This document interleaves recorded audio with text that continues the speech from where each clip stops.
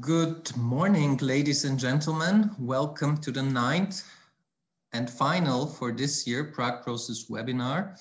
My name is Alexander Malev. I am project manager at the Prague Process Secretariat at the International Center for Migration Policy Development in Vienna, also known as ICMPD. ICMPD has three main pillars of work, namely research, capacity building, and migration dialogues. The Prague process is one of several intergovernmental dialogues managed by ICMPD. It is currently funded by the European Commission's DG Home under the Mobility Partnership Facility. Let me start with a few technical remarks. Please choose your preferred language. In the interpretation button, you can choose between English and Russian. And we would also recommend to mute the original audio, especially if you're listening to us in Russian. Secondly, this webinar is going to be recorded and uploaded to our website, where you can also find the previous 8 webinars issued this year. We would also like to inform you that you can ask questions through the chat function, and these will be addressed following Ms. Krasteva's presentation, which shall be at around 11:20, and we have time until 12 today. I'm very happy to welcome so many of you. As you probably know, this webinar series was launched by our former leading state, Lithuania, in April 2020 as part of the contingency plan in response to the COVID-19 pandemic. Due to the positive feedback received on behalf of our participating states, we plan to continue with this webinar series even once COVID-19 has perhaps a less tangible impact on our work, which shall hopefully be the case throughout the coming year.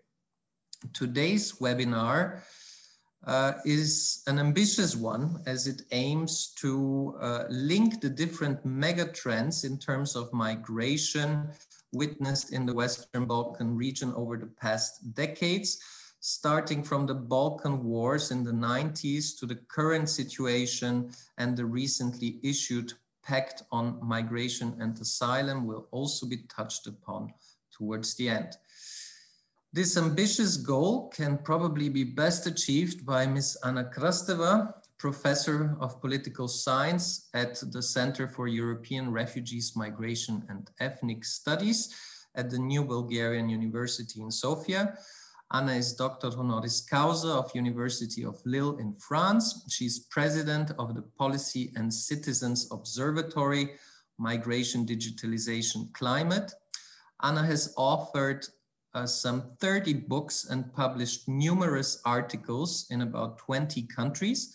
Her main fields of research and teaching are migration policies and politics, far-right populism, civic mobilizations, and citizenship.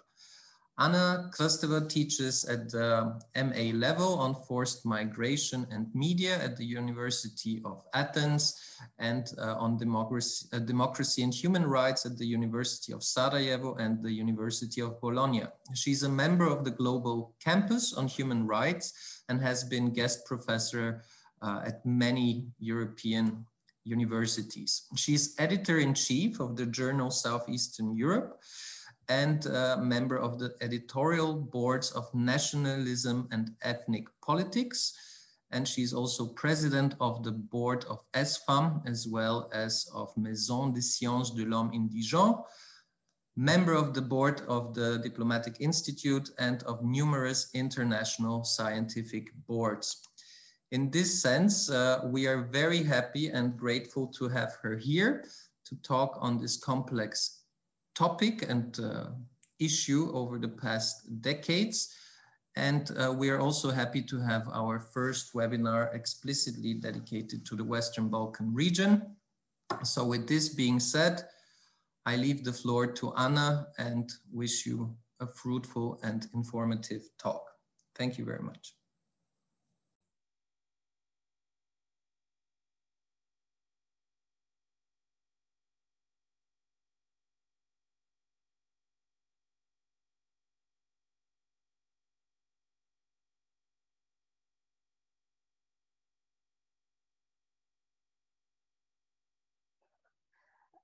mission impossible to summarize Balkan migration policies and trends in 40 minutes, but we'll do so by asking the following questions. Why, when, who, and how? Why will introduce the geopolitical perspective.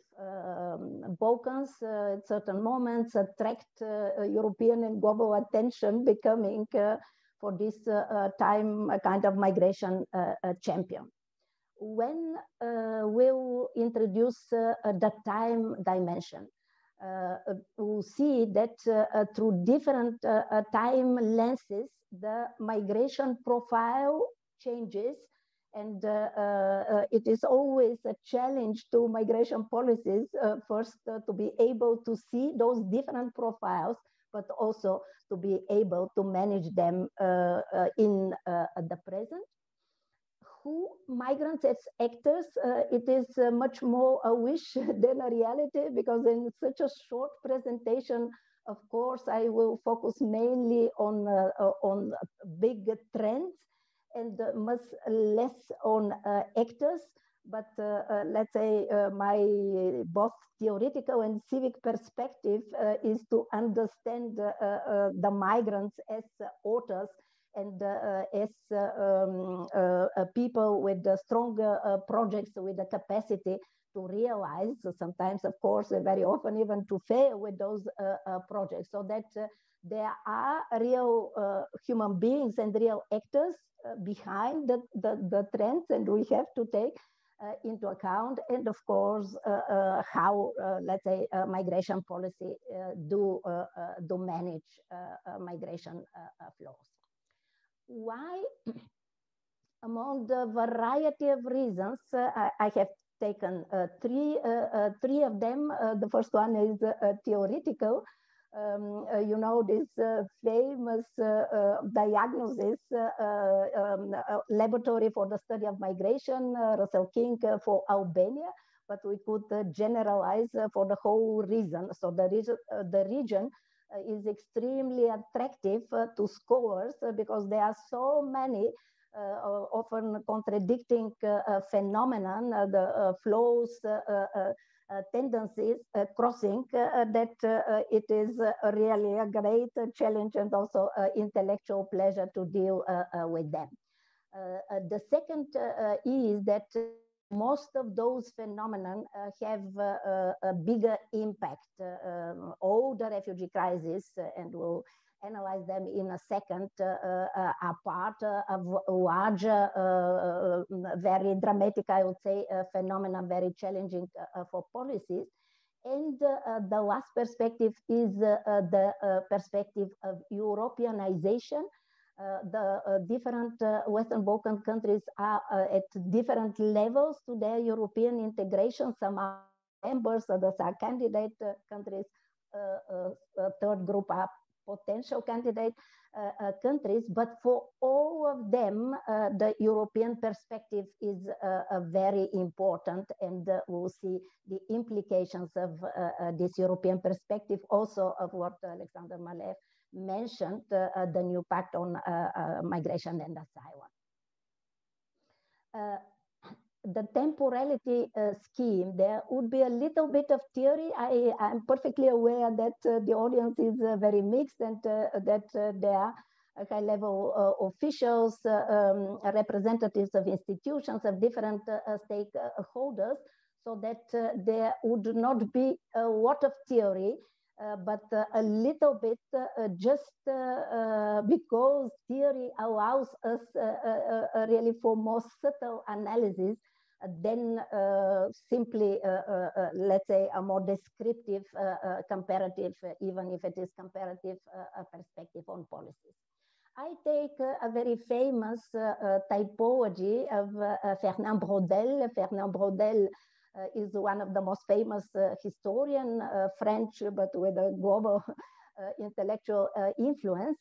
And he structures the historic time in three different categories. So three different types of history: structural, conjunctural, and history of events. That's why we use also the concept of temporality, because historic, political, social time, they are different from the chronological time. And so these three types of history introduce different temporalities, or really long durée, the mid-term, and the last category, ad hoc events, unique, very often contingent events.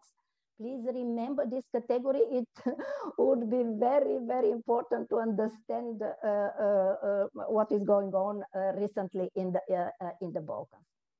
Looking through these temporal lenses, we see very different profiles of the region. The first one introduces, let's say, the big long durée trend, which is emigration, that the region has been, remains, and will be for some period, not short period, but will be for some more long years, region of emigration. The second perspective, the mid-term, the political conjuncture, focuses, makes a zoom on the different refugee migration crises, and we'll compare three of them. And the third category, these events, ad hoc things which happen very often, surprisingly, are outbreaks. And the three lenses, again, refer to different types of migration, labor migration, mainly in the first one, refugees, asylum seekers in the second perspective, and irregular migration in the third history of events. I'll try to deal with migration in four perspectives. So the first one, how migration unfolds, how migration phenomenon happens, and to delineate the major trends and the biggest flaws. The second, how migration is theorized. Just a little bit, again, it will not be too theoretical, but to explain, let's say, the need of concepts, so that there are two major arguments. First, how we name migration. It's absolutely crucial because we apply different policies to different types of migration. Second, because there are some innovative concepts, and it would be interesting to see if they are applicable to Western Balkans or not, when they are forged, not in the region. The political angle would have, let's say, two perspectives, or a double political perspective: policies and politics. Policies define priorities, politics define frame.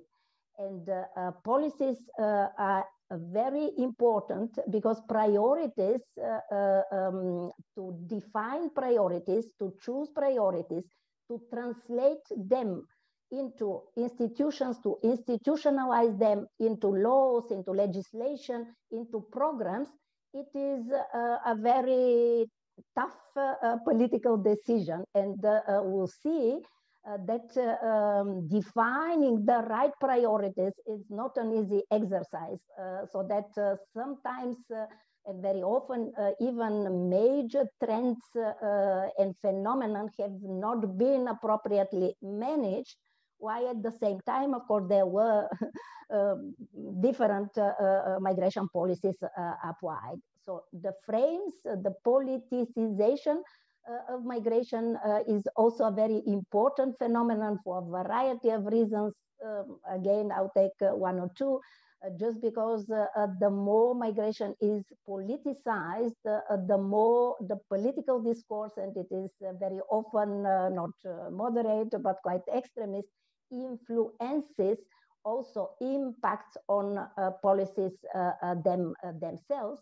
And also because framing the migration by political actors has a huge impact on the public opinion, and we'll examine in a few minutes how crucial this impact could be. And art of course is a magic, and so there's a lot of things, but let's say concerning migration, there is one impact which is absolutely crucial, especially in situations of a highly politicized migration and refugee crisis. It is extremely difficult, let's say, to speak of solidarity. And in such situations especially, sometimes the only legitimate language of solidarity, of integration, is the one of art. When I speak of art, I do not think, and I do not use, you have already seen and you will see, high art, but much more street art, participatory art, like in this very nice painting of an Afghan teenager. He painted the road from Afghanistan to Serbia. He did that in a refugee camp in Serbia. How the presentation will be structured, three big parts. So the first one will compare, so very briefly articulate three crises and then compare them. And even if three crises are already a lot, I will add a fourth crisis. And we'll examine them in a comparative way. The second part will deal with the biggest policy innovation in the Western Balkan countries concerning migration policy the last decade. And at the third part, I'll try to summarize, to formulate some conclusions, again, mapping the region concerning policies, but also trying to apply the messages of the new Pact on Migration and Mobility to the region. We start with the crisis. I'm really happy that we start by more dramatic and phenomenon expressions of migration to go, let's say, to more positive ones. Of course, let's take into account that at any moment, even during the periods where we speak on the migration and the refugee crisis, all the other forms of migration, labor migration, they do unfold equally. Simply, the political attention is really focused on the crisis, and it should be the case. So the first one we do remember, beginning of 90s, where the Western Balkans became the Europe's migration champion, producing the biggest migration flows after Second World War. An emblematic example of this difficult period is Bosnia, where half of the pre-war population has been forcefully displaced, and half of that half had to leave, had and wanted to leave this conflict war region as refugees, and so that several migration records have been achieved. I mentioned the one of Serbia, but the debate, of course, could add much more details. There are two maps my students like comparing them. This one represents the kaleidoscopic picture of the ethnic composition of Bosnia and Herzegovina before the war, And next one, we see only a few years later, quite diverse picture, much more clear colors, so that really very deep change in the ethnic composition. It explains a lot about the war, about first, let's say, the drivers, and second, the outcomes. The good news, of course, is that this is a map after the crisis, and currently the situation is again a little bit more mixed. The second refugee crisis is the one of a few years ago, the global migration, the global refugee Syrian crisis, which touched the Balkans very heavily. You see in the photos hope on the mouth of the migrants, help, don't forget the refugees, help the refugees. So those very strong slogans which express the despair of so many people, and so many arrived in the Balkan. These were again very impressive trends concerning both the number, the size, but also the intensity. Country relatively small one, normal, let's say, average size for the Western Balkans, but small in European standards, like Northern Macedonia receiving 400 persons per day. Was a big challenge for migration policy. You saw on the map, I passed very rapidly, that the so-called Western Balkan route, of course, it crossed the Balkans, but did not touch equally all the countries, so that some countries have been really involved in management of these flows, and some less. So how to conceptualize? Again, we are speaking here from one side of theoretical concept, but from another side of policies. And the policies are very different, and two conflicting, I would say, or different or opposing narratives clashes. So one is the key term of the first narrative is a state of emergency. A state of emergency, which was established for this big flow, which was conceived as flow of irregular migrants. When we speak of irregular migration, I don't know scholars, but especially politicians, they create the cluster of irregular migration from one side, smuggling and trafficking networks from another side. And so the rapprochement of these, let's say, two phenomena creates this extremely ambiguous concept of cremigration, which the concept itself, it directly refers to security policy, which should be the case, of course, with all smuggling and trafficking networks. So a few other elements of this narrative. So it stresses on no liberty of movement, so the migrants are supposed to follow the Balkan route, and of course very high surveillance. The other narrative is the one conceptualizing the Western Balkan route as a humanitarian corridor.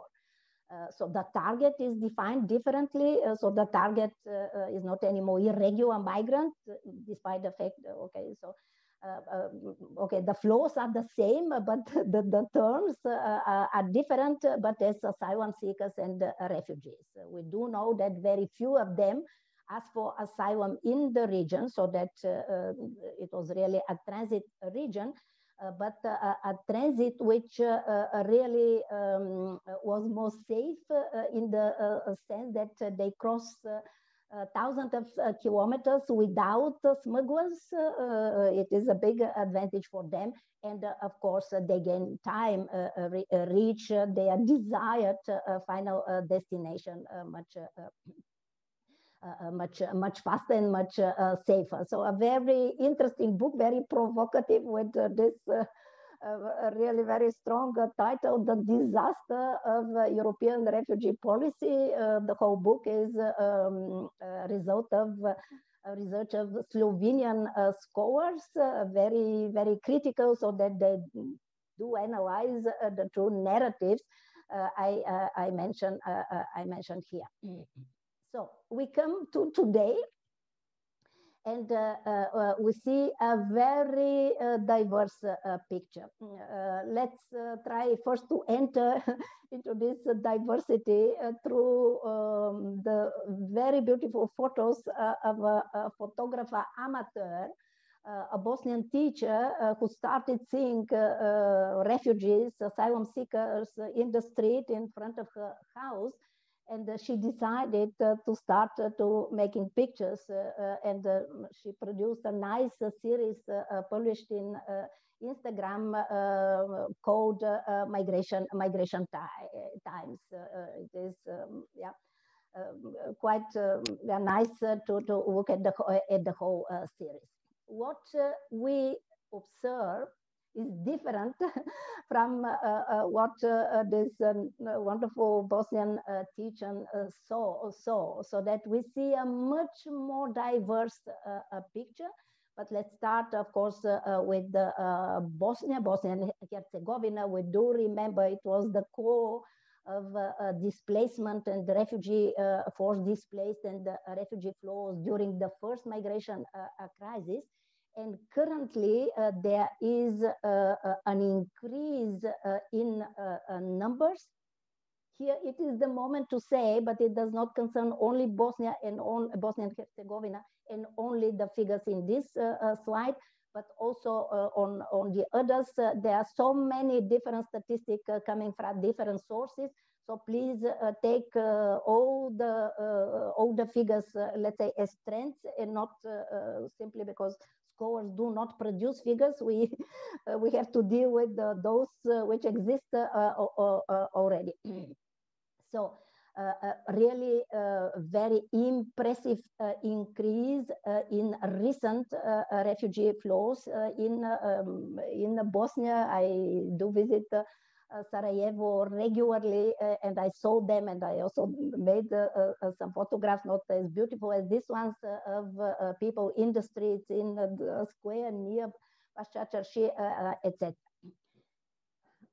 We change a country, we go to Kosovo, and we see completely different picture. So a few years ago, so more or less the period of the previous wave, a big number of irregular Kosovars headed to Western Europe, mainly to Germany. A very, very, very similar phenomenon we observed in Albania. So here, why, let's say, those outbreaks, okay, we could detail in the discussions of fake and misinformation, and play a big role of really the creation of those huge, for small countries, and really surprisingly emerging migration flows, very difficult to manage, and how simply informing the public is not enough, but also very tough policies of return are needed. Again, we change country, so we go to Montenegro. It was not part of the map. You saw Montenegro was not included as a major transit country during the Balkan refugee route. But the last years, again, not again, but let's say similar to other Balkan countries, we observe increasing of migration routes, flows. Some of them coming from not typical destinations as Moroccans, but it is also an expression of the shift of the road itself, which is not anymore Western Balkans, but coastal or Adriatic route. We go to North Macedonia, and again we see the last years increase in migration flows, and with a composition similar to the one in Bosnia, a lot of Pakistani, Afghan, Iranians, etc.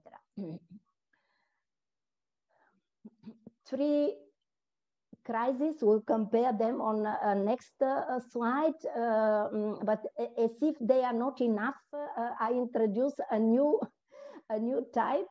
So why to invent crisis in a period of so many crises? So it is really a more theoretical, let's say, explanation. I would be very brief. I summarize it in this provocative statement. If the refugee crisis did not exist, it should have been invented by populist leaders. So we have to make a clear distinction between two types of crises. There is a so-called classic or normal or regular crisis, which is characterized concerning the Western Balkans and concerning whatever region we take in the world by, let's say, two major features. So first, big for the European countries, the biggest after Second World War migration increase in refugee flows. And the second, because we speak of a crisis from a policy perspective, the incapacity of institutions, both of national and European level, for efficient management of these unprecedented flows. So the second, so this is a real classic, by definition, not by expression, but by definition, crisis. So I'm with this provocative, let's say, definition, I define another type, which is, I call it more theoretically post-democratic crisis, but I will not introduce, okay, this one, let's call it new crisis, which is in a situation of decreased migration or refugee flows, but the increase of anti-migration, anti-refugee discourse, rhetoric, extremist rhetoric in public. I will very briefly mention one example and the implications of this example. So the example is very simple.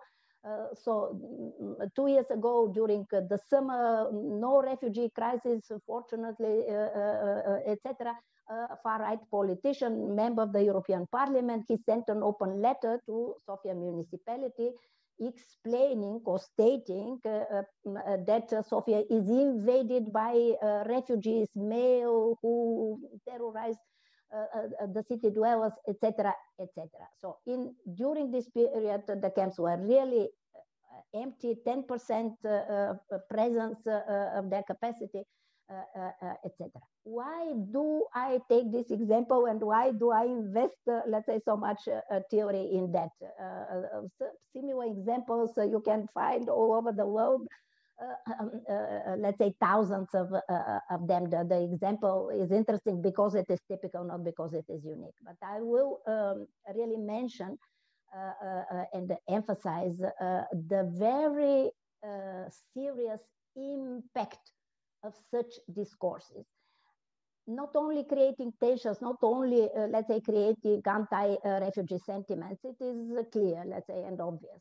Let's say, what is less obvious and what is much more important, these discourses succeed in redesigning the body politics. What do I mean? Again, I take the example for Bulgarian, okay, to make a relation between the discourse and the impact. In Bulgaria, there is less than 2% of immigration, and there are very, very, very few refugees, less than 2,000 in the country. But when people are asked in polls how many immigrants are there in the country, the answer, so it is an average, is 11%. So 6 times more. So you see really a redesigning of the composition of the nation, and it has huge policy implications, because all those who believe that immigrants are 6 times in relative terms higher, more numerous, so that they vote for those politicians, let's say, who state the same, and not for the others who say, okay, they are very few and they are well integrated, etc., etc. Okay, I'll stop here for going, let's say, to the comparative part, asking a question, let's say we are very highly qualified public, is this conception applicable to Western Balkans? So that, because the webinar is also a space to generate new knowledge by dialogue and by confronting, let's say, concepts with different realities. So every refugee crisis is a wake-up call for policies, for societies, okay, for citizens, etc. But if we try to compare these 3 different refugee crises, we see how many specificities they have, so that they have a lot of common if we're speaking of crisis, but they have a lot of different characteristics. So we take the origin, destination, nationality, and duration. So origin, for the first wave, the one of Balkan wars, is regional. So the region produced its own refugees and displaced persons flows. The second refugee crisis, so 20 years later, 2 decades later, the origin is from outside the region. So the region has anything to do. Even some politicians complain that the lessons of Dayton have not been taken into account. Some of them could help, let's say, resolving the Syrian crisis, but it's another question. And they come from Syria mainly, but also from other destination. We saw in the third quite diverse outbreaks, so that the origin is very diverse. It could be from the region, and it could be from outside, and it is from the region as well as from outside. The destinations, they also slightly vary. So the first one, okay, Western Europe was the dream, but a lot of them also stayed in the region, and for the 2 others, it is always Western Balkans are transit, so that they a transit or origin, but the destination is Western Europe. Nationality varies again very, very, very much, so that Serbs, Croats, Bosnians in the first wave, Syrians plus other nationalities joining in increasing those flows. And the most diverse is the third one, where from Moroccans to Kosovars to Pakistani, Afghans, etc. They are serious also in this wave, but much less. So the figures again differ from a country to country, but let's say the 3 first are mainly in diverse order. So from Pakistan, Afghanistan, and Iran. Iraq comes fourth for most, but there are so many statistics. And the duration also vary. So the first one was really quite long, a few years, terrible years of war. The second, a few months. 15 till March, beginning of March 16. And the third is again the most diverse in terms of duration. So from very short duration for a few months to some could become trends, but we need, of course, time to see if it would happen. We enter the second part. Will change completely, let's say, the migration profile of the region with this challenging question, how to change the region's migration profile. So here is a classical dilemma.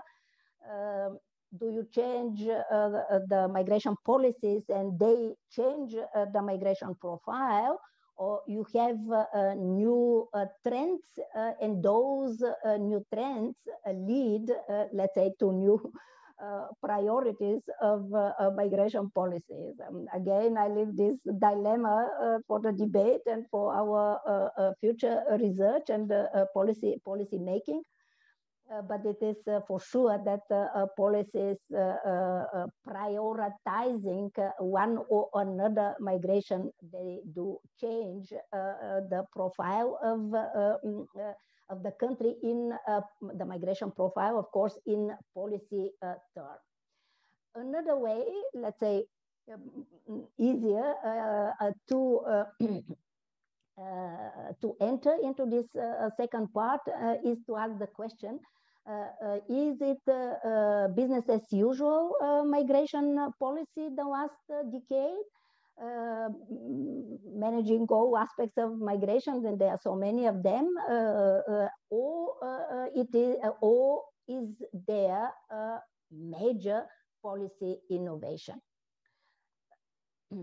So we could say yes to the last question. There is a major policy innovation, and it could be summarized by diaspora and development nexus in this summary, which is political more than a theoretical summary, but it is also theoretical. We see also new ways of conceptualizing diaspora. If the term classically has a dimension of trauma, of orientation to the past, the new conceptualizations, they are much more positive, much more enthusiastic, wings of development, heroes of development, and much more oriented to the future. That's why okay, research trace, let's say, new paths also for policies. This new policy has been institutionalized, so that very high level of implementation of a new policy, and has been crystallized in new laws, in legislation, strategy, all types of documents. So the level of institutionalization varies.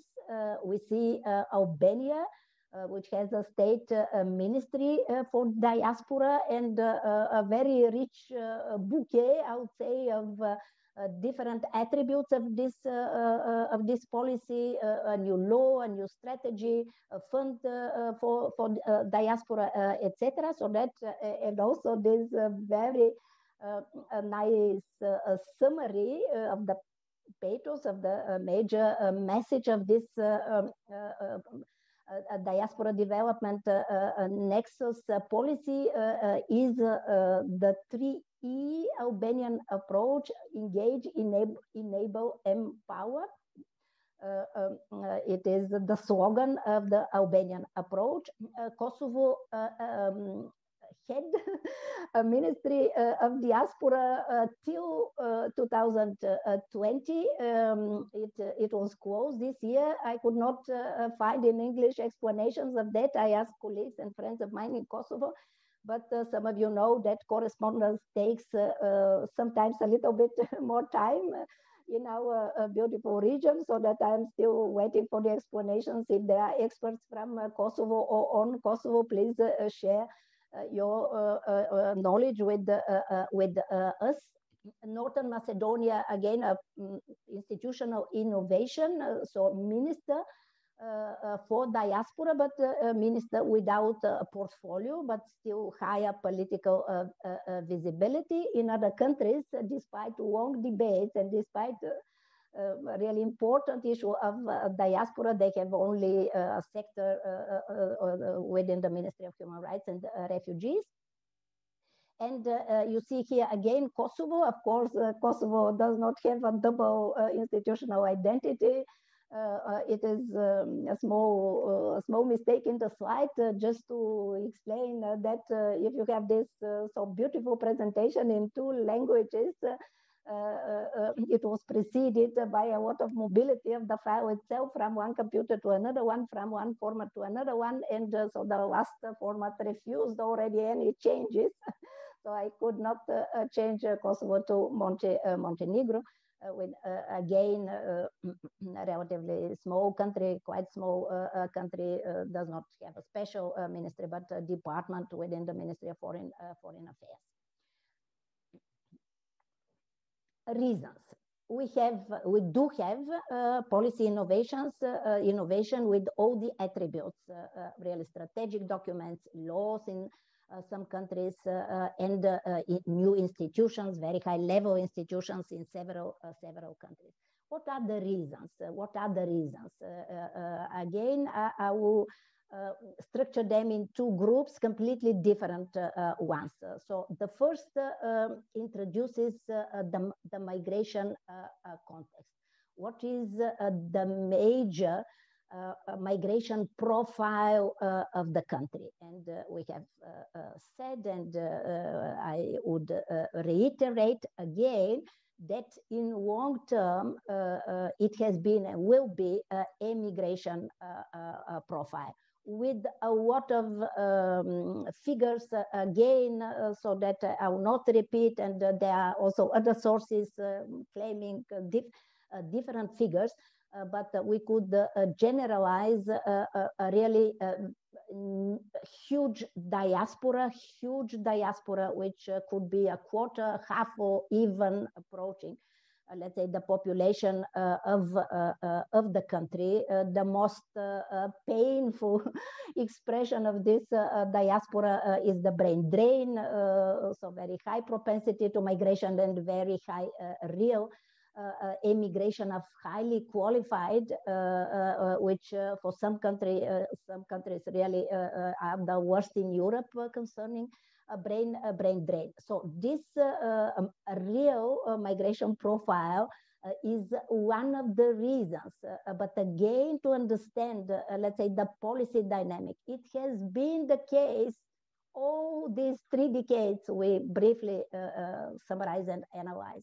It has been the case, this immigration profile, but only recently it has been prioritized. So that, okay, with all the lessons, how difficult in a way it is for policymakers to realize the real challenge, to address them with the adequate policy tools. Because at every moment there were all attributes of migration policies: border, visas, irregular migration, smuggling, trafficking, etc., etc. They do exist, but okay, this is the art of government. Let's say, to be able in these very complex kaleidoscopic pictures to understand first, to realize, and there, okay, scholars could help.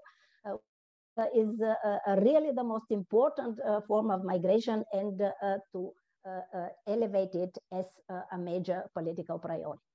So the second, okay, is a political or policy, let's say, shift. So there was a shift to redefine migration not in politics, but in policy in terms. So first you redefine the target. You do not speak anymore of vulnerable, irregular migrants. You speak of empowered migrants with successful anyway strong migration projects. You shift the policy and you combine, let's say, policy of migration with the policy of development, which is a very crucial, really strategic nexus. And also you offer a new understanding of migration, not anymore, let's say, in terms of brain drain, but of brain gain. So you attract a gain in one way or another, or you acknowledge that even those who would never return, they can still help, which is the major idea of this diaspora and development nexus. A few, I have to accelerate a few more slides on this new priority, of course, diaspora and the return. So here you see one politician who is not from Western Balkans, but from Eastern Balkans, Traian Băsescu, president of Romania, a decade ago, who entered in the migration books with this emblematic statement: dear compatriots, please do not come back. We do not have jobs to offer to you, but we need your remittances. So that he is the only one, let's say, expressing this policy of non-return, non-invitation to return, but if we are realistic, we could say that it has been a reality. It has not been a priority, let's say, for longer years. It became a priority mainly, let's say, the last years. And here, again, let's say very briefly, three different types of returnees. So the first one are migrants with the project to return. They are, as a rule, more active, with big social, financial, sometimes human capital. Some of them could become change makers. So some of them could be overqualified, let's say, for their labor market. Some of them could be conceived as competitors. This is the diagnosis of a prominent Bosnian scholar, etc. But a very interesting group. The second group is completely different, a readmission agreement, so mainly for those who irregularly arrived in Western Europe, and Europe sends them back. Albania also has such an agreement, and a very new policy, virtual return, what is called a virtual return. This let's say forms like ours, or functioning online, different networks for scholars, for doctors, for engineers in diaspora and in the origin country, and also let's say short returns of these highly qualified groups up to 3 months on a specific let's say task so that the home country profits from the expertise of this highly qualified diaspora member. So that there is the question of transnational entrepreneurship, which is very interesting, but I have to really so regional mobility is a form very dear, let's say, to both European, mainly probably European, then local, but okay. Also national authorities. It is part of this soft connectivity agenda of the European Bank for Reconstruction and Development. 4 pillars, of course: trade, digital connectivity, and investments, but also mobility. Mobility is not considered as the major one. It is simply for my presentation that I emphasized it.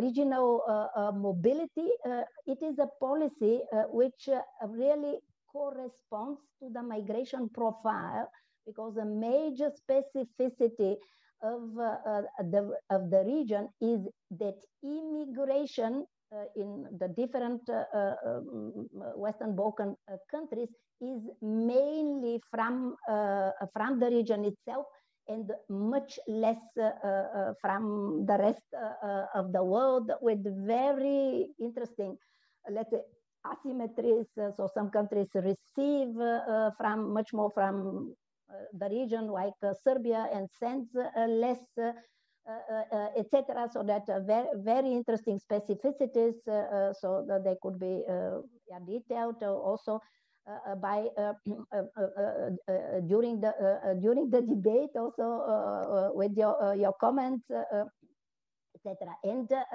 in this regional mobility, there are, of course, poles of attraction. Not okay, Montenegro is the newest one. Croatia and Slovenia are big poles of attraction. What we have to realize here and to emphasize is that migration is much more than migration. It is a very complex phenomenon. We could analyze the whole society through migration lenses, and it has several other implications. And so that for a post-conflict region, regional mobility could be a very important driver also for post-conflict reconstructions, for reconciliation, for really opening new perspectives, etc. So the third part, so that first I'll start with a very simple, it could be much more complicated, but very simple, let's say, map of different policies. Again, it is policy priorities. It does not mean that the other policies are not implemented, border, etc., trafficking, but I do not deal with them in this very short presentation. Okay, it is simply to say that some issues, but again, I will repeat, immigration and diaspora, they became, let's say, valid for all countries the last years, decade plus. They have not been, let's say, top priority all those years. But okay, so more or less all countries are concerned. So irregular migration, all have to deal, but there are two countries which are particularly concerned. So Albania and Kosovo. Also, the crisis did not impact all the countries in an equal way. And there is one policy, very, very specific, I identified just for Kosovo, reintegration of returnee foreign fighters. And Kosovo is really quite unique. So Western countries are doing studies to analyze the experience of Kosovo, why such a small, young country happened to be so courageous in implementing policies which are more developed, more comprehensive than the ones of much bigger Western countries. Very, very interesting migration policies. Migration trends, I will skip because I see, okay, so I'm running out of time. One-way ticket, no more, so that a major policy challenge for the policymakers in the region is how to change, let's say, this perception. Because the propensity to migrate is extremely high in all countries, especially among the younger generation. Of course, not those who want and dream of migration do migrate, but okay, so one-way ticket no more summarizes that.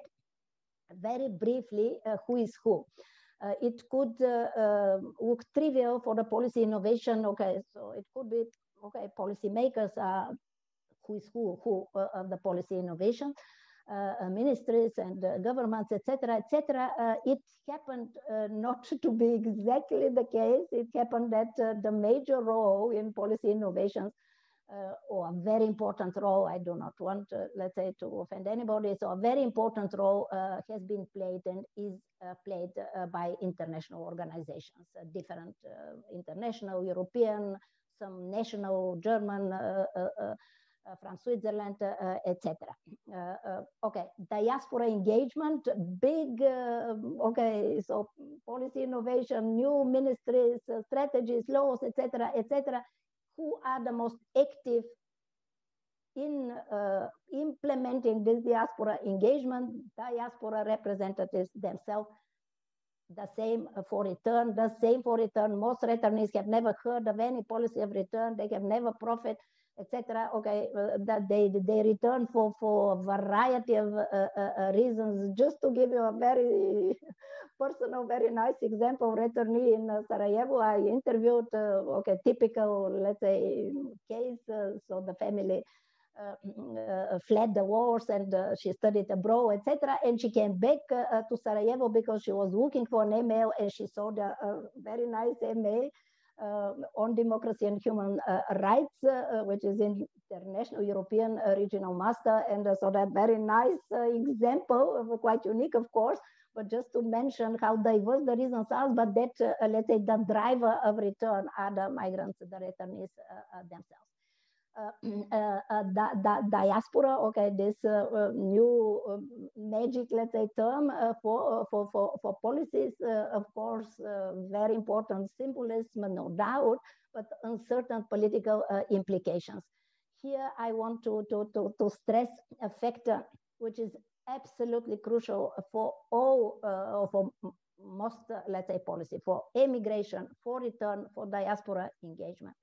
It is the clash between two phenomena or two values. So the first is patriotism. So most migrants do love their country of origins, but also a lot of them do criticize, do not like, and have escaped corruption, endemic nepotism, state capture.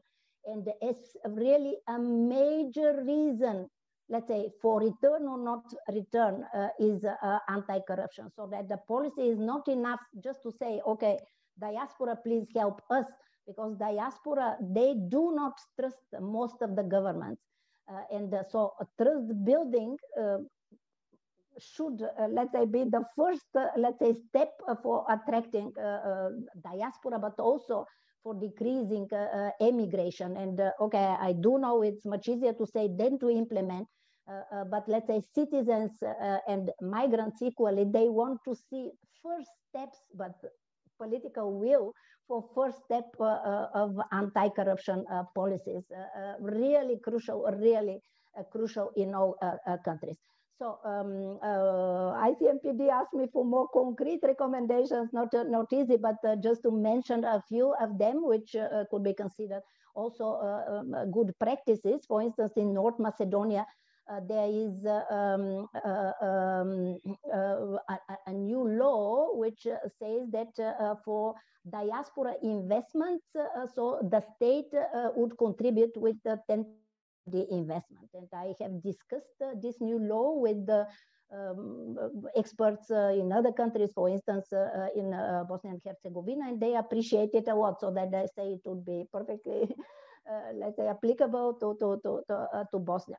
So other recommendations, one is absolutely universal, so that all diaspora representatives, investors want it. A one-stop shop. One-stop shop is the term for creating a place where migrants from diaspora or returnee could find all the information, all the services they need for accelerating or even for starting their investment. There are some concrete economic measures. I borrowed them from an excellent Macedonian economist, Marian Petrescu. You could read them really financial instruments which have been applied also in some other countries, like this diaspora fund in Albania also has as one of its ideas those guarantees for diaspora investments, etc. We arrive at the huge news of the day, the new pact on migration and asylum. All of us, we have waited for this new European policy for several years. It was also planned also to be adopted earlier this year, but in September, late September, the Commission adopted the new pact on migration and mobility. Discussing a new pact, I guess there would be one or more or three webinars, but here, let's say the major idea, the major innovative policy idea of the new pact is the flexible solidarity. So no more quotas for different aspects of the policies, but voluntary participation in the different member states to one or another policy, so that they participate in those, let's say, policies which fit to their major priorities, but still, let's say, share responsibility and solidarity. So very, I think, heuristic, strategic idea which could be applied also to Western Balkans. So Western Balkans do exist in the new pact. It is a short paragraph where the Western Balkans are explicitly mentioned with this tailor-made approach, so that the specific geographic, geopolitical location from one side, and also what we mentioned at the beginning, that the countries are on their way to Europe. So these two factors are crucial, let's say, for the links also between the new pact and the migration policies in the region. Size does not matter, political will does. Of course, size does matter, and those small countries in the region, they do know even better than the big countries in Europe and elsewhere. But I included it just to emphasize that in a few days, Portugal will assume the presidency of the Council of the European Union. And among its priorities is migration policy, and it has the very difficult task to catalyze, let's say, to be a catalyst of negotiations among the member countries, so that this new pact adopted by the European Commission is adopted also by the other European institutions. And Portugal is a European very nice example how a small country could be much more active, so that they are, if I remember well, sixth place of taking the newcomers, the new refugees coming from sea. And they are very nice example of responsibility and solidarity, which is not very well known, unfortunately, in Europe. So the explicit recommendation in this very short paragraph of the Commission of the new Pact on Western Balkans is upgrading institutional capacities. So we did know, myself and several other experts, we have written about that before the new pact. But of course, when it comes from the Commission, it has much higher authority.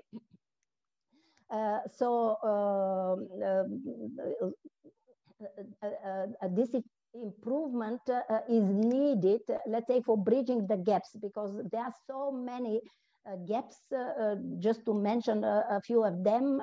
So the new policy, especially if it is innovative, it is very ambitious, but let's say the policy documents sometimes are much less, and Bosnia and Herzegovina is a case in point where they discuss, let's say, for years, and finally They did not adapt a whole legislation. They did not create a ministry, but simply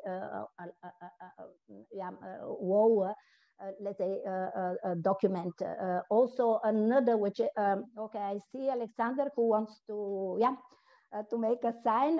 Okay, so that I go, and I'm really, finishing another very interesting, innovative moment of the new pact is rethinking, redesigning integration policy. So to increase the European level of a policy, which was supposed to be a much more national one, but how to say, there is a nice paradox that the more European it becomes, the more the role of regions could be enhanced. We do know Europe has a regional heart. So the meaning of region is different in Western Europe and in the Balkans, but okay, this idea and the local level, is the appropriate one for new policy instrument. And I really warmly recommend the Living Labs with this again. A nice paradox. If you go in Brussels to the European Week of Regions and Cities, you will hear a lot of Living Labs. I went to Africa for a big forum, so that it was again a key word, but I hear much less, let's say, of Living Labs in our region, and it is a very nice policy instrument of incubator of innovative policies, where for local authorities, territorial communities, it is a place or an instrument where first to conceive new policies, but also to test their applicability for migrants to participate, not only to be subject, but also not only to be object, but subject also of integration policies for citizens, again, to co-author the policy and for participatory research to contribute to the territorial development. And the last slide, another very positive ideas. Not all ideas in the new pact are inspiring.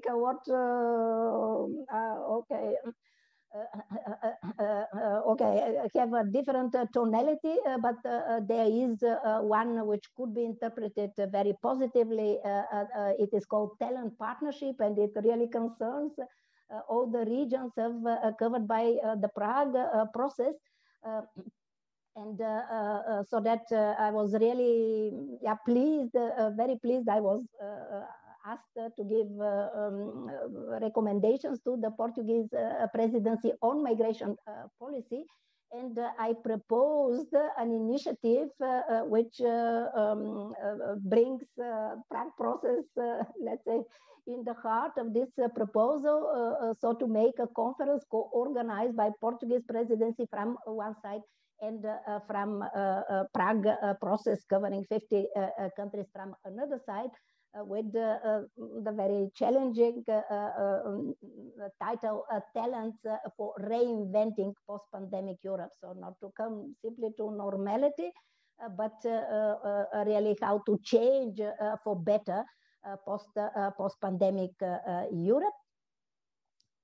And with this very nice Syrian painting, with a message from dark to white, which is both, which is symbolic, political, and aesthetic message.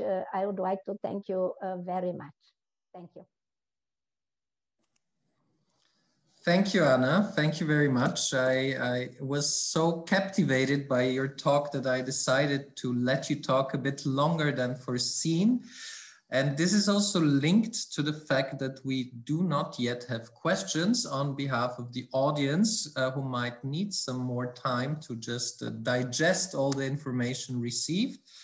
Let me maybe say that we will share Anna's presentation with the registered participants after this talk, and also the recording of her talk shall be uploaded to our website in, say, 2 to 3 weeks.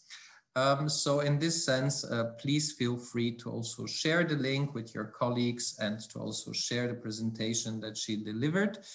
I personally have a lot of questions, but maybe just to give our participants some more time, I will start with the last slide. And thank you for proposing for the Prague process to engage also with the Portuguese EU presidency. I think we have a member of the Portuguese administration here with us today, and we are already in touch with them. Our current leading state, the Czech Republic, will also invite Portugal to join our strategic group of the Prague process and possibly maybe even implement an event as suggested by you. When it comes to the talent partnerships, we are of course very much looking forward to this forthcoming proposal on behalf of the European Commission, which I don't know when exactly, but I hope we will have in spring.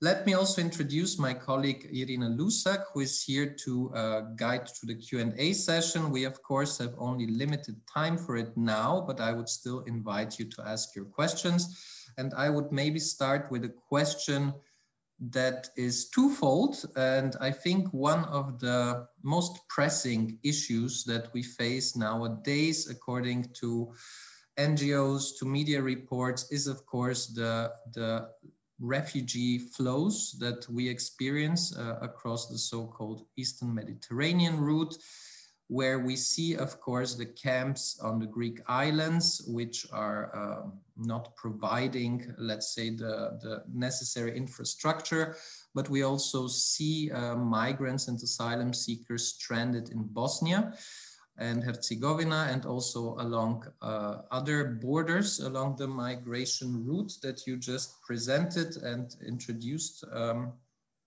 in such comprehensive way. Do you see any, not solution, but change or improvements in, let's say, in the coming months? This would be my first question.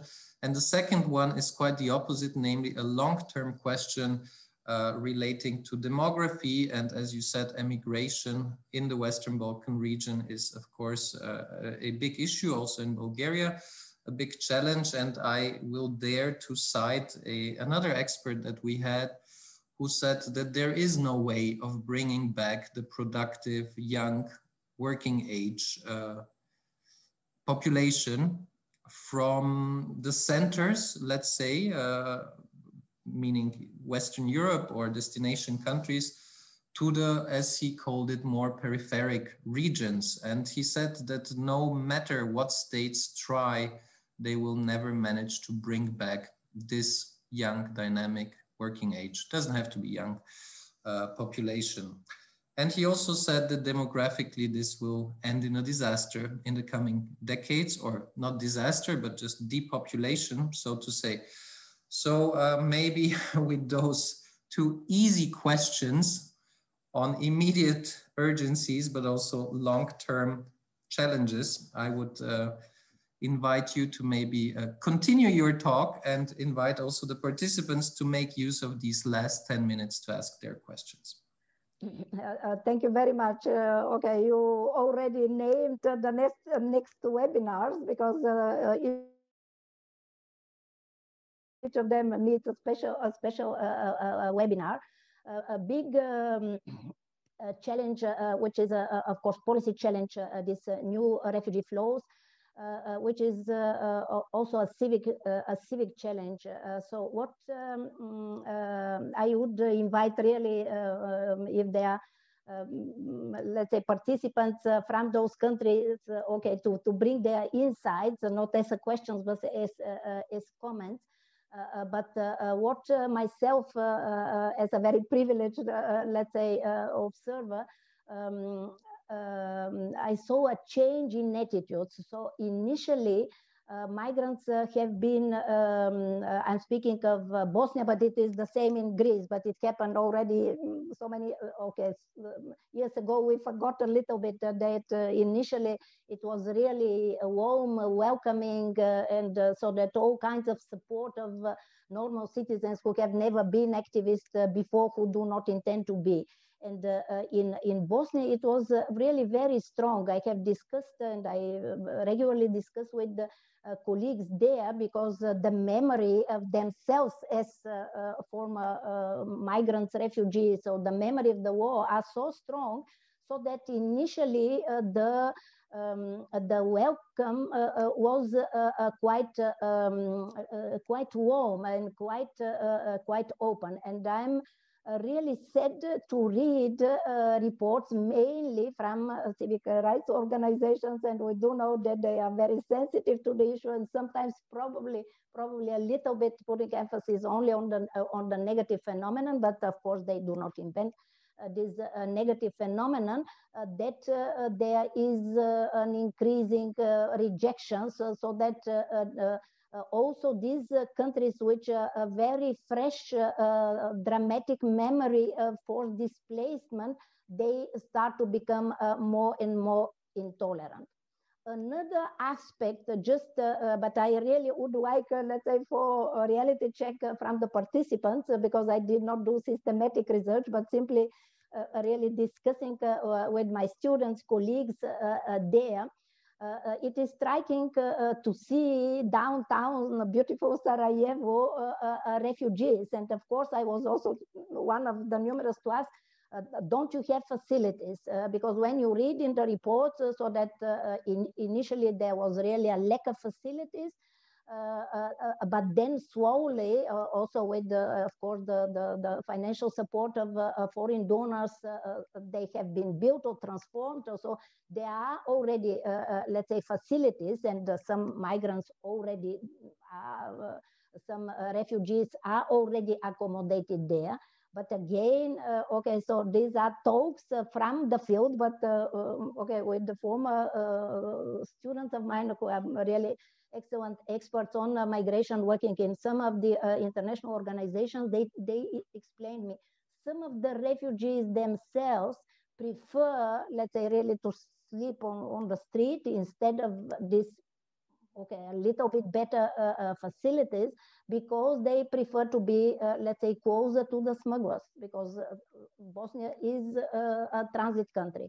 Even if we see a very, very small increase in applications in all those countries, there is such an increase, but it is really minimal.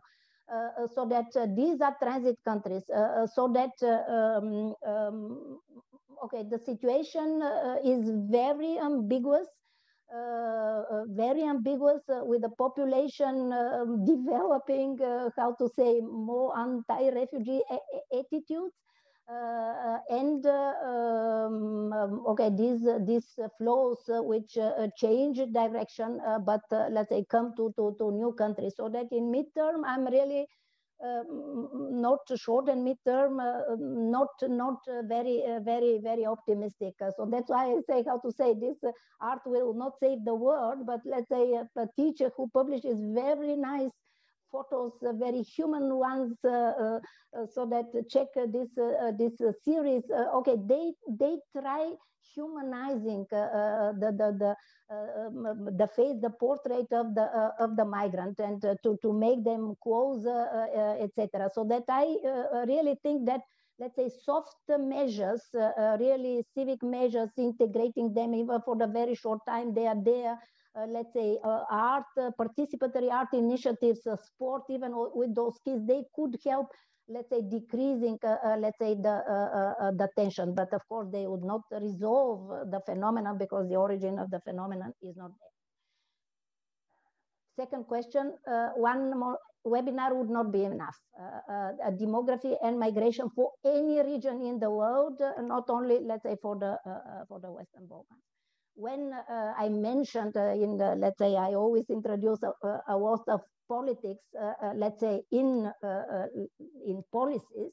Okay, this is one example. We have, let's say, two policies: demographic policy and migration policy. Both of them, for whatever country, are crucial because they build the nation. Both of them contribute to the design of the nation. Analysts, experts, they say, when there are deficits in one policy, And the target is the same, the objective is the same, strengthening the national body, use the other one. So logical. Why it does not happen? Why it does not happen? It is not because there is a lack of expertise. It is not that there is a lack. There are so many studies. If you listen to demographers, they show you, okay, deficits, demographic deficit, and surplus of migration combined, and you find the perfect state. It simply does not work this way. And why?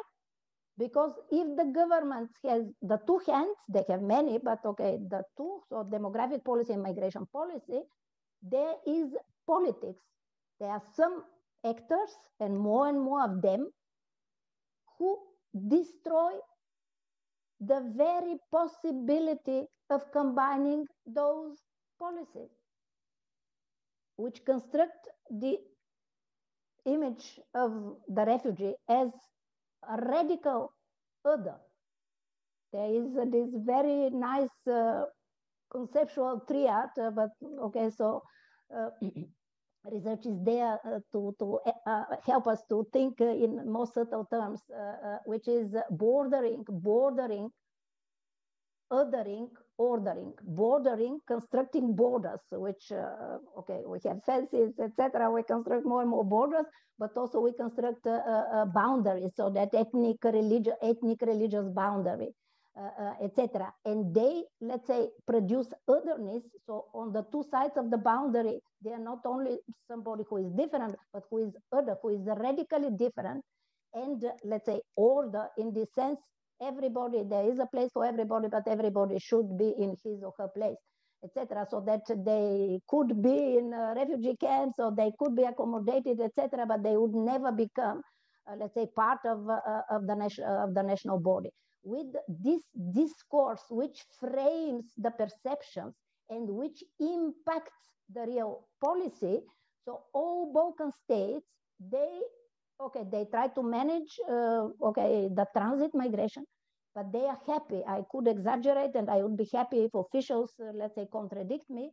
But as an intellectual, I could say all Balkan countries, Western Balkans and Eastern Balkans, they are very happy that this migration is transit. They do not want it, let's say, to be, because when you say, let's say, demography, you presuppose, let's say, a migration which stays, which becomes part of the national body, and all the policies they do their best, let's say, how to say, to accelerate, let's say, the transit. There was a message to me, but I was unable, let's say, to me or to everybody, but I was unable to read. Sorry for that.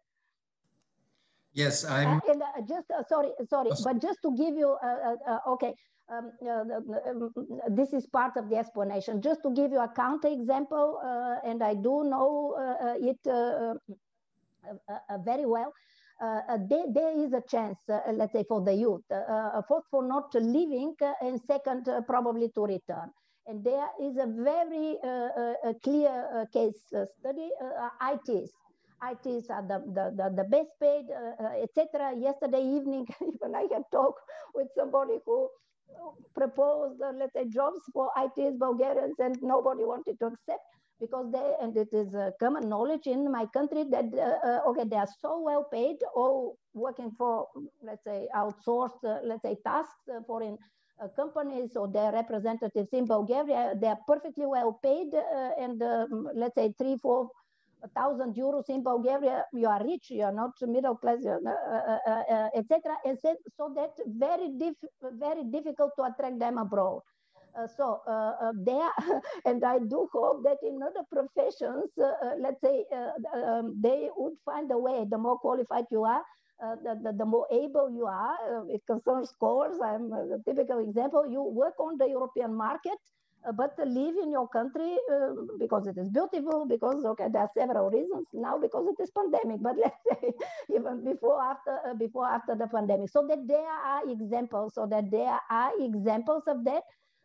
counter examples to this negative trend.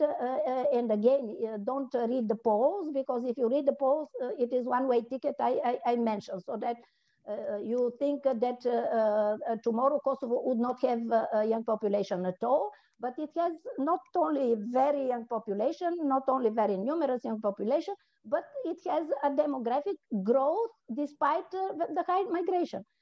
The high immigration, so that the phenomena are more complex, and there is, let's say, a chance, okay, for countering these trends, especially, let's say, for some professions. Some professions fit better, let's say, to more flexible schemes. But ITs, they are really, when there is a crisis, where do the IT go? In Belarus, and where do they go? 13,000 have left for some of them for Ukraine, because Zelensky he adopted a new law for facilitating. So that look at specific, let's say, group to also to envisage future trends. So now, let's say, ITs from the region, not all of them, of course, but they do resist, let's say, the attraction of the West, simply because they already work for the West. But combining, let's say, the advantages of being home, of enjoying nature, good food, and so my friends,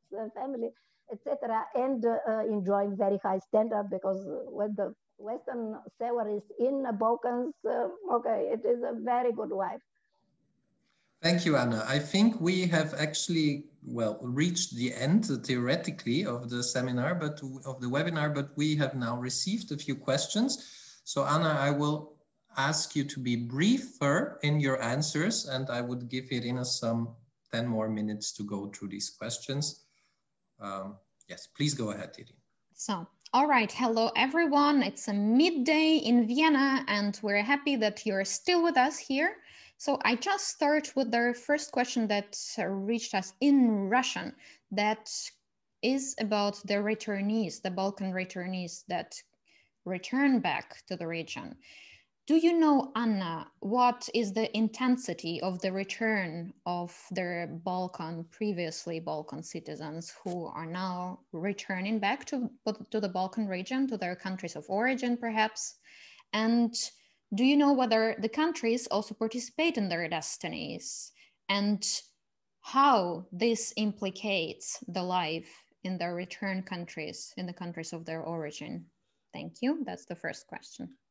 Yeah, wonderful questions. Really very, very difficult to answer briefly, because the question is very rich and very diverse. As the phenomenon of return is, there are different categories of returnees, and so the answer would be different.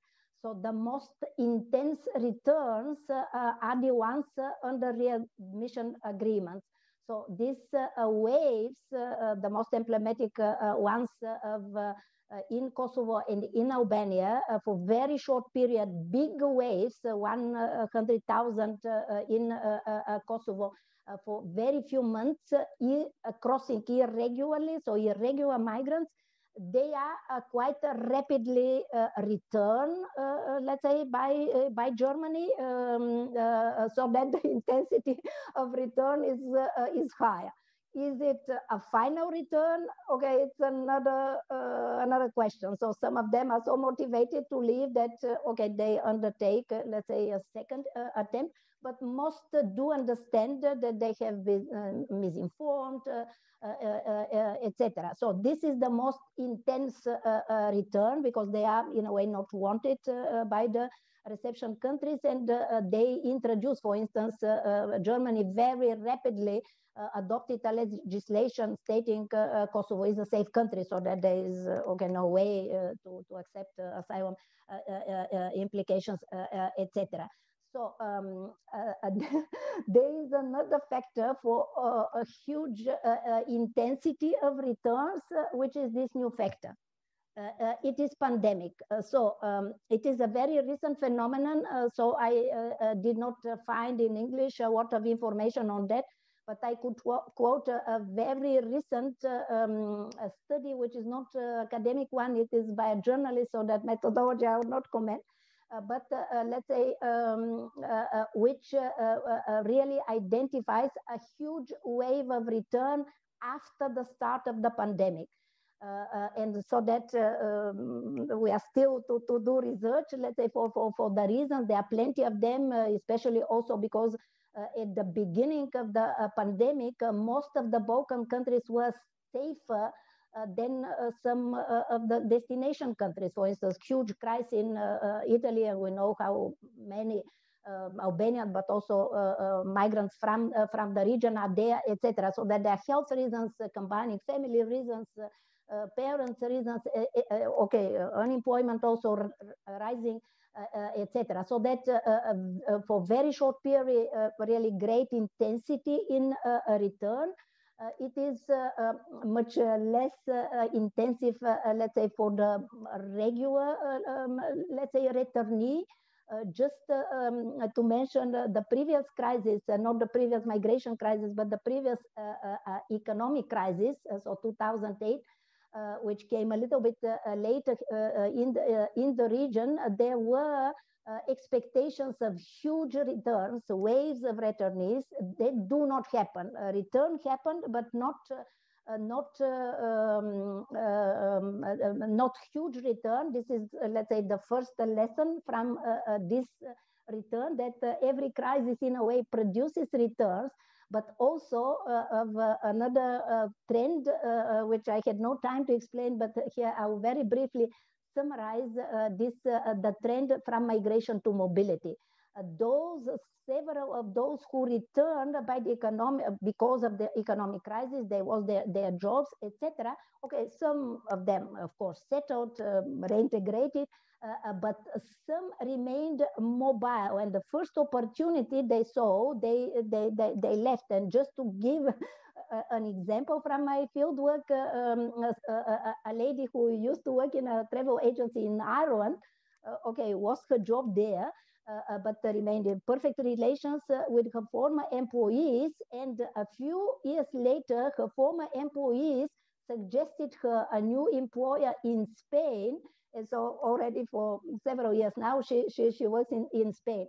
When I say migration, return, diaspora, this means mainly networks, and networks are big capital.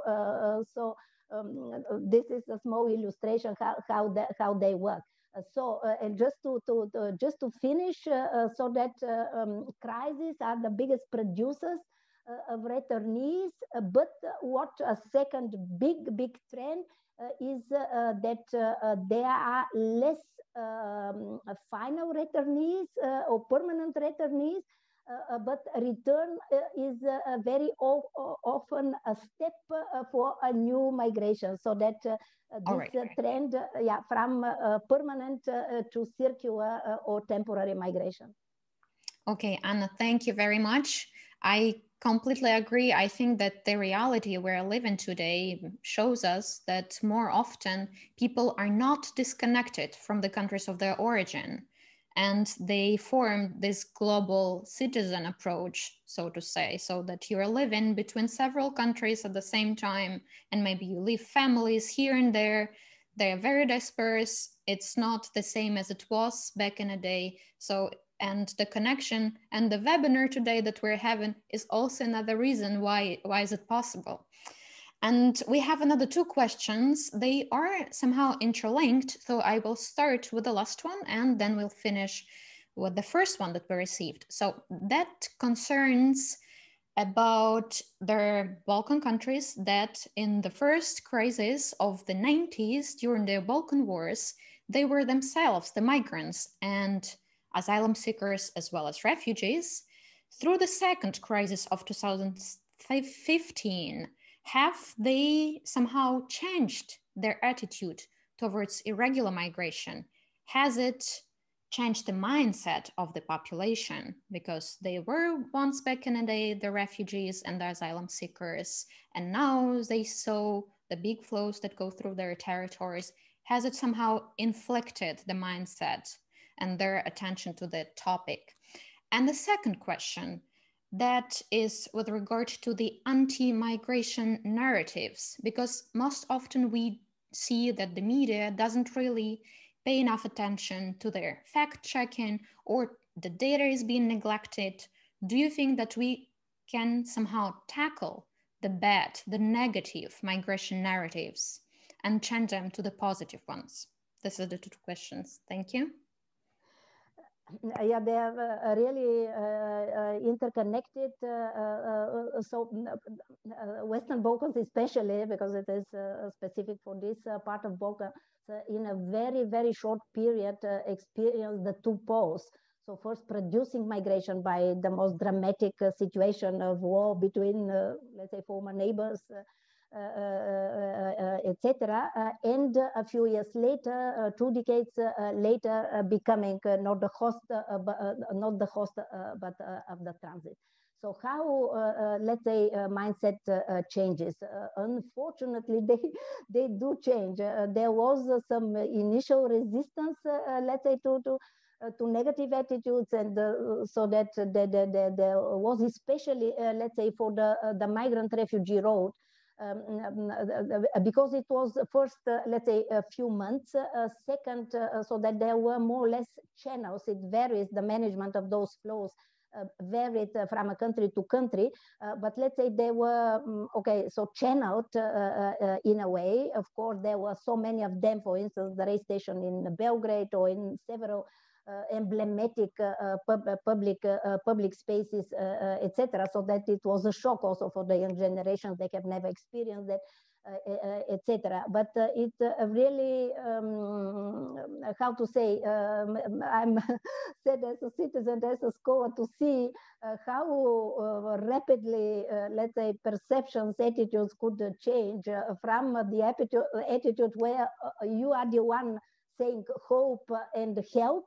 And when you are in a position to help and to give hope, okay, so many did not do. But the picture is really, how to say, diverse. I would not make it dramatic. So the positive elements is that European Union intervened quite rapidly with funds, with experts, with the liaison officers, etc., and helped, let's say, for the organization, for the channeling of these migration flows. So paradoxically, let's say, the Europeanization of the Western Balkan migration approaches were really was accelerated, has been accelerating during this second migration crisis, because nobody wanted to deal, let's say, only with the proper national resources to this phenomenon, so that they all accepted European guidance and expertise and funds, the most important ones, etc. And also there were a lot of civic initiatives from local activists, but also from Western activists, let's say, coming, let's say, to the refugee camps with a lot of initiatives. So that the picture is much more diverse. And I come, let's say, to the last question. What to do in with the hate speech? Just okay, to inform the public. I'm principal investigator of another project. One of my numerous projects is combating hate. And it makes a comparison of two regions. So Balkans, Western Balkans, and no, Balkans, not Western Balkans, Balkans and Baltic. A few countries from the Balkans and the Baltic countries, so that hopefully in a year I would give you, let's say, more systematic, let's say, and even comparative research, because they are all part of the Prague process. I would be happy to share this very interesting research. But now, what very briefly I can say. There are, let's say, at least 3 priority actions, let's say, to take. First, because these really big flows, it's unimaginable how in a country of 2 million, so one Kosovo, 100,000 could live in a few months. It's unbelievable, because it's a huge, let's say, size of irregular migration, and how is it possible that it could be initiated by a false information, mainly in the media? So that okay, first information campaign, but covering all channels, so that all media, all governmental channels, all, let's say, responsible social media, etc., okay, to say this is simply not true, because the initial, let's say, misinformation is that Germany voted a new law, let's say, opening its labor market to Kosovars. It is simply, very simply, to check on the internet that it is not true, but okay, they did not check, sold everything, left everything, a huge amount of people. Okay, so this is the first one. The second, and this is the first, but not the most efficient one. So the most efficient, again, are policies. When they go there and very, let's say, rapidly, not the same day, of course, etc., etc., but quite rapidly, they are returned, so that, okay, this policy response is, okay, very important. Another policy response is that those readmission agreements, so that most West European countries, even if they did not experience such flaws, they sign the readmission agreement so that they prepare themselves. If tomorrow it happens to them, okay, they send them back very, very quickly. So policies are more efficient than information. And again, let's say, civic society campaigns, because okay, civic networks have their channels, etc., should be mobilized. Let's say also for promoting regular migration. Okay, this is, but okay, I focused a little bit more on this specific case studies.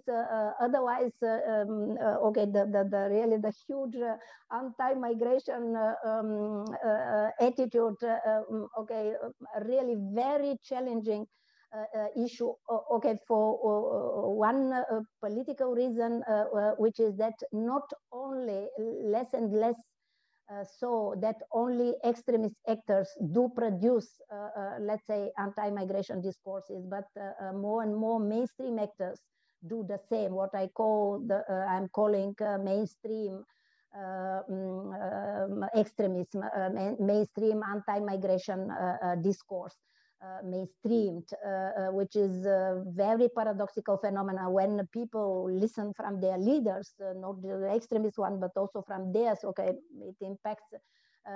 Okay, so their perceptions, their attitudes, etc. So that here is to stress the responsibility of politicians, so that it is not only to adapt new laws, but the way they speak, because the way they speak sometimes could undermine the very possibility of new policies. So that if till yesterday you spoke again the migrants, and today you say, okay, we have a new law on integration. Okay, who will apply that? And I could give examples, but simply, let's say, for doing that. So the major responsibility is the one of political actors.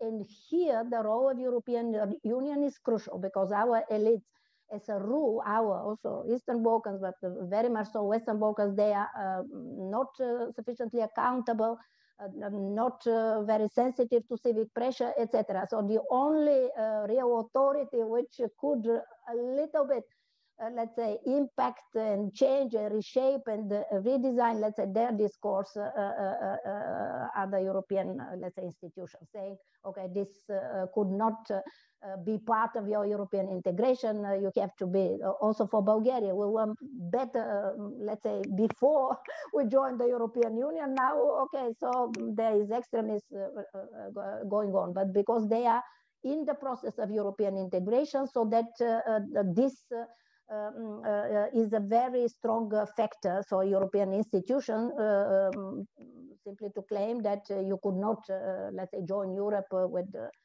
extremist, let's say, stances and yeah, discourses, etc. Sorry for being so long. Anna, thank you very much. It's a very interesting reply that you gave. I think the work with the politicians is something that is needed, definitely, but it's also very challenging because, you know, I don't think that there are many actors out there who would be eager to do the work. But what we do at ICMPD, for instance, we have a wonderful project called Momenta, where we work with the journalists from the Eastern Partnership countries and teaching them how to produce nice pieces on migration, what it means and what are the definitions, how you can change the reality around yourself. So we help somehow to stabilize it. and to counterbalance the anti-migrant narrative with a positive attitude towards migrants. Thank you very much once again. And then I turn back to Alexander. Alex, please. Just to mention, this is what we professors do, okay? In our lectures, we do change, not only give information, but okay, we try to change, let's say, our students' attitudes. We share the same approaches. Sorry. Thank you. There's a lot more to discuss, but we're already 20 minutes behind time. So I would like to thank Anna and also say that she agreed to publish a policy brief on the issue of today's webinar, which we expect to publish sometime in February, hopefully. So please, I have shared also the link to the Prague Process repository, where you can find not only our policy briefs, but also the recordings of webinars. And soon there shall also be Anna's webinar under this link, both in English and Russian. I would like to conclude the webinar and ask Julia, our project assistant, to maybe share the poll, and we would invite you to provide your feedback on how you like today's webinar and help us improve for the future. Before wishing you all a festive period, a relaxed and hopefully healthy Christmas period and a good new year, I would like to maybe just highlight that we plan our next online event for the end of January. It has the ambitious title Migration Outlook 2021, from COVID-19 to the new Pact on Migration and Asylum. So in this policy talk, we will try to kind of frame the main issues for the coming year. We will also look, for example, at the role of the new US administration and its impact on migration policies at global level, but also, of course, at the developments regarding the coronavirus pandemic and also the new Pact on Migration. So we have a very good panel for this event, and we will also in the future continue with our webinar series and hope to welcome you back next year. So thank you all for bearing with us throughout these past 2 hours. Thank you, Anna, once again for all the rich expertise that you shared with us. Thanks to the team and Basis Production for organizing this webinar. And I hope to see you all next year again, maybe even in person. Thank you and have a nice day. Bye-bye. Bye, bye, bye.